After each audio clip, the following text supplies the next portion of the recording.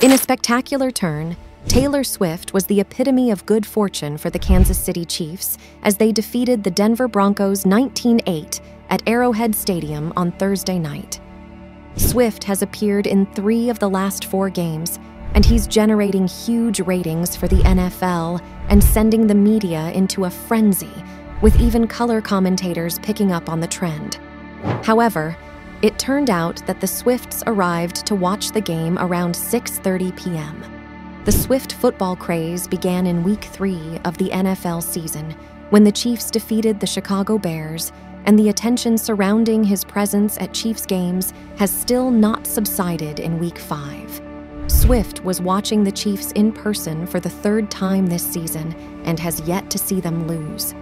The singer was shown on the Prime Video broadcast, sitting in the family suite next to the mother of 2-time Super Bowl champion Travis Kelce. The 34-year-old had 9 receptions for 124 yards, the most receiving yards for a tight end in the NFL this season.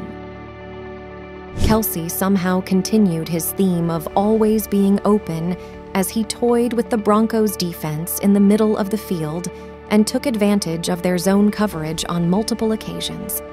Neither Kelce nor Swift have publicly commented on their friendship, but there has been much speculation that the two are dating, after he said a few weeks ago that he failed to give the pop star his phone number, after which she has come forward in his support.